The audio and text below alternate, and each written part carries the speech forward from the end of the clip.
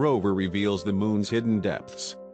The Chang'e 4 mission appears to have found material excavated from a frozen magma ocean far below the lunar surface in the 1960s and 1970s. The United States and the Soviet Union conducted unprecedented lunar exploration programs that remain unmatched to this day. The American crewed Apollo landings were complemented by uncrewed Soviet landings, with both yielding revolutionary bounties of scientific data, such as the hundreds of kilograms of lunar rock and soil that the missions returned to Earth. Oddly missing from all those samples, however, was any material that indisputably originated from the moon's rocky mantle.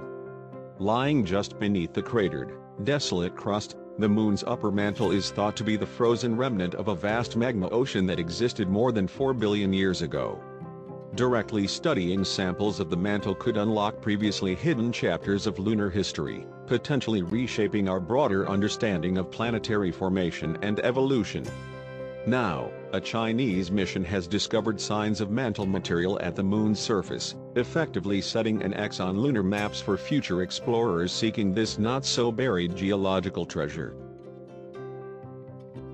China's Chang'e 4 mission touched down near the South Pole on the lunar far side on January 3, 2019, the first spacecraft ever to land intact on this largely unexplored region of the moon.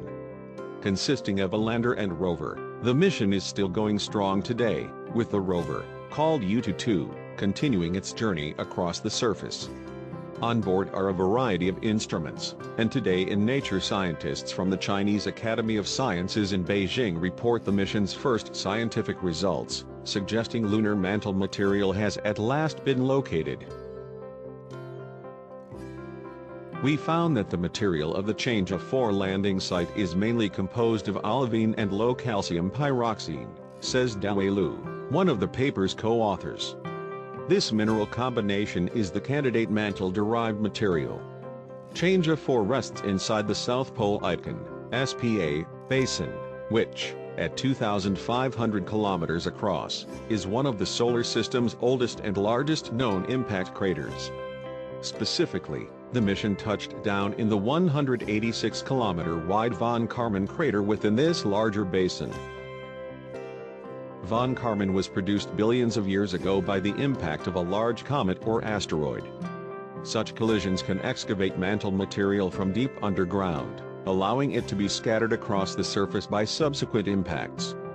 These results seem to reveal that lunar mantle materials might be indeed exposed at the surface of the moon, says Patrick Pinot from the French National Center for Scientific Research, CNRS, in Paris, who wrote an accompanying commentary on the findings. The mantle material was discovered using the visible and near-infrared spectrometer on Yutu, which can ascertain the chemical composition of rocks by studying their reflected light. Both olivine and pyroxene are believed to be among the first minerals that froze out from the moon's magma ocean as it cooled, falling to its solid base deeper in the mantle. Because previous surveys from orbit have revealed much of von Karman's floor to be composed of lava from volcanic eruptions rather than excavated mantle, the paper's authors suspect the material detected by Yutu was actually blasted into von Karman from the upper mantle beneath another nearby impact structure, the 72-kilometer-wide Finsen crater. There are some caveats, however. Not everyone is convinced that Yutu has definitively detected material from the lunar mantle. Marc Vichorek from the Observatory of the Côte d'Azur in Nice, France, notes that the colossal SPA impact itself could have led to the formation of material that, while mantle-like, would be quite different from the moon's actual mantle itself. And predictions had suggested a different composition would have resulted from the magma ocean's crystallization, perhaps a sign of unexpected diversity in the lunar mantle's makeup, if not a clue that Yutu has not glimpsed any mantle material at all. Though the Chang'e 4 data are exciting, the true origin of these rocks will probably only be determined by collecting new samples in this basin and returning them to Earth, he says. If confirmed, this first detection of mantle material on the lunar surface would provide a new window into the structure of the moon. Ananya Malik from the University of Rhode Island notes that of the 1,737-kilometer lunar radius, about 300 kilometers form a dense metallic core at its center and 40 kilometers comprise the crust.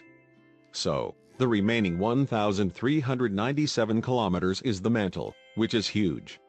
She says, with seismic data from Apollo-era investigations providing the bulk of that prior knowledge. Thus, understanding what the mantle is made of is a huge piece in the puzzle to unravel the lunar interior structure and composition. Results like these are a boon for China's lunar exploration program too, helping justify its cost and bolstering arguments for future missions, even crude forays to the surface, says Andrew Jones, a journalist covering the Chinese space program. The apparent detection of lunar mantle-derived material and the mission as a whole demonstrates that the country can plan and execute cutting-edge science missions and make new contributions in terms of human knowledge and understanding, he says. We are now starting to see the first science results. Yutu 2 is continuing to operate nominally on the surface, having driven nearly 200 meters, and it could survive for many months to come.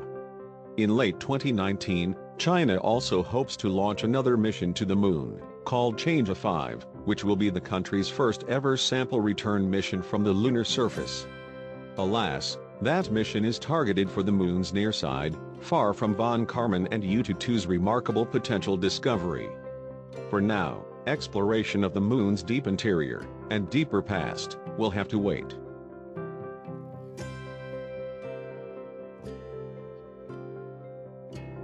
Thank you for watching. If you like the video, leave us an encouragement comment and click like. Subscribe in the channel. And press the bell button.